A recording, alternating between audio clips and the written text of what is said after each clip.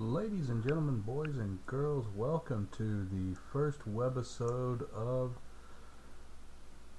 DFTV, Dirt Farmer Television. This is going to be an ongoing series of tutorials on how to play your Farmville. We're going to start today with some basics. This is going to be a short, sweet webisode, just to go over some of the basics. For beginners, these are going to be really helpful hints. For veterans, bear with me, because you probably already know all this stuff. Who knows, you may not know a few of them, and you may be able to catch some things that I might have missed and send me some emails letting me know what I need to add to the next webisode. Let's start with a very basic question. How do you tell how many Farmville neighbors you have? Well, there's one way. You can go to the neighbor icon, the neighbor tab, look in there, and basically it's not going to tell you anything.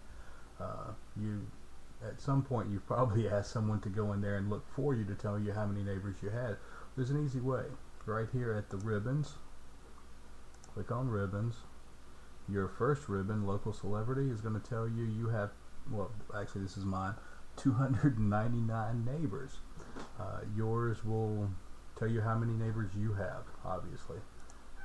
Real simple technique to figure out how many neighbors you have. Here's another question I get asked all the time. What does the nursery make? Let's pull it down real simple.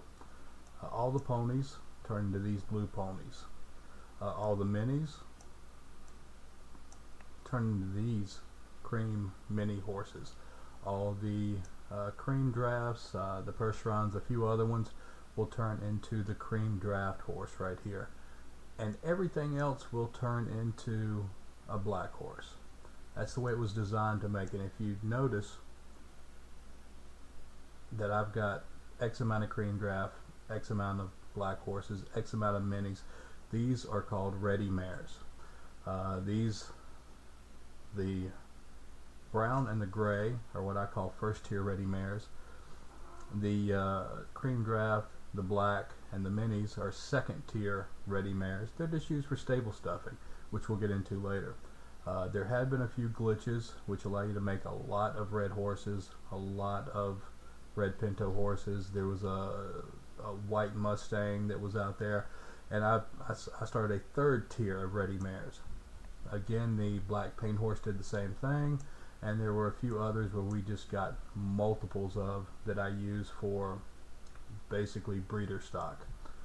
And like I said, that will be a future tutorial. Now, what does your nursery make? Look inside. It tells you.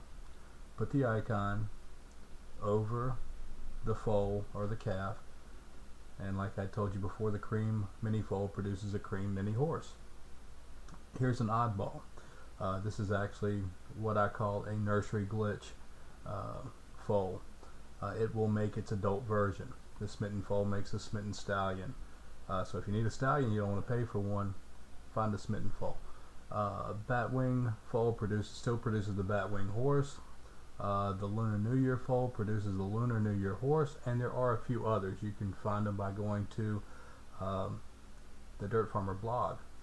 And we've got a list of not only the nursery glitch foals and calves that grow into their adult cells, but also something called a brown list. And we'll get into that a little later also. This has been webisode number 1. And it was short, it was sweet, but I need to test this software for this video capture device. So it's going to remain short and sweet. Have a great day. Thanks.